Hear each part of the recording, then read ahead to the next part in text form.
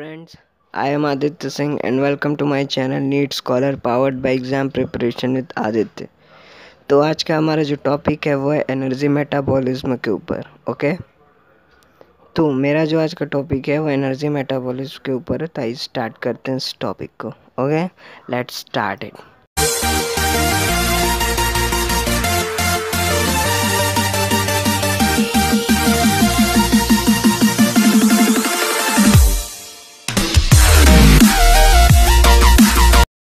Energy metabolism के बारे में आज हमें बातें करनी है। तो आप बताएं एनर्जी मेटाबॉलिज्म होता क्या है। मीन्स की मेटाबोलाइजेशन ऑफ एनर्जी, मीन्स की एनर्जी का यूटिलाइजेशन।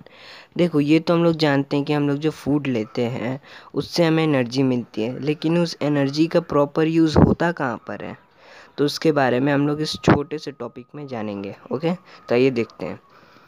हम लोगों को एनर्जी चाहिए होती है किस लिए? हमारे ग्रोथ के लिए, हमारे मेंटेनेंस के लिए, मूवमेंट के लिए, रिप्रोडक्शन के लिए और वाइटल एक्टिविटीज़ के लिए। अब वाइटल एक्टिविटीज़ क्या होती हैं? जैसे कि heart beat, respiration, peristalsis movement. Peristalsis movement हमारा ओसोफेगस के थ्रू होता है। ओके, तो देखो, और हमारा जो बायोसिंथेसिस ट्रांसमिशंस होते हैं, बायोसिंथेसिस होता है जो हमारे बॉडी के अंदर ही अमीनो एसिड्स बायोसिंथेटिकली बनते हैं। ओके, तो उसी तरह से ट्रांसमिशन होता है नर्व इम्पल्स का। ओके, एक्टिव ट्रांसपोर्ट होता है through the cellular membranes and the temperature regulations होता है। तो ये जो हमें एनर्जी है वो हमें कहाँ से मिलती है? हमें मिलती है फूड से। और फूड में क्या प्रेजेंट होते हैं? Carbohydrates, lipids and proteins. जब ये तीनों कहाँ सेल में जा कर के इनका जब ऑक्सीडेशन होता है तो इनसे एनर्जी रिलीज़ होती है। ओके, तो इन्हें एनर्जी क्या, इन सभी चीज़ों में इनका यूटिलाइजेशन होता है हमारी एनर्जी का। ओके, तो अब देखो, जो केमिकल रिएक्शन होता है जो कि लिबरेट करता है एनर्जी को फ्रॉम द फ्यूल फूड से। ओके, उसी को हम लोग क्या करते हैं? Energy metabolism.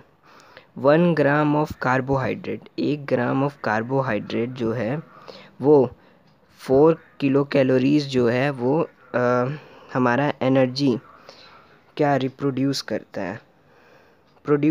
ओके, देखो, 1 ग्राम ऑफ कार्बोहाइड्रेट जो है वो 4 किलो कैलोरीज जो है एनर्जी रिलीज़ करता है। ओके, हमारे सेल्स में जब उसका ऑक्सीडेशन होता है। और जो हमारा फैट है 1 ग्राम, वो 9 किलो कैलोरीज क्या है वो प्रोड्यूस करता है। और जो हमारा प्रोटीन है वो 4 किलो कैलोरीज प्रोड्यूस करता है। ओके, तो मेरा अगर वीडियो आपको अच्छा लगे तो लाइक, सब्सक्राइब और शेयर ज़रूर कीजिएगा। और हाँ, नेक्स्ट वीडियो जो मेरा है वो है बेसल मेटाबॉलिज्म के ऊपर, और उसके बाद जो वीडियो आएगा वो आएगा मेटाबॉलिक रेट्स के ऊपर।